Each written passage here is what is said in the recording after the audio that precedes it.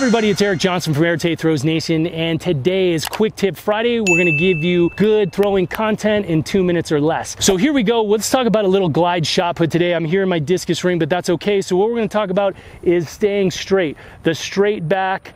And so when I pull in, you're gonna see this kind of thing. When we see a straight back, or we bend over with a straight back, and then an athlete pulls in, they're gonna be flat on the foot. We have to know how to get coiled up and load over the drive leg, right? So we're always trying to stay up here. And again, you can see some great throwers who have kicked up, and then when they come in here and they pull up like this. So they're always loading the drive leg. And when you have that straight back, so if you look at somebody like Valerie Adams who comes way up, she's up here so that she can feel that move.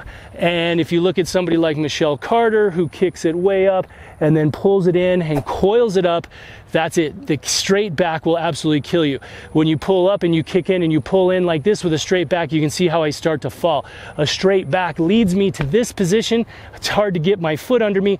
When I'm coiled up, I can load my drive leg and be able to push on it. So remember, if you're a glider, stop this glide. This glide isn't doing anything, okay? This glide where I'm more relaxed and the arm is stretched as I kick in, pull in, and go, that's the key.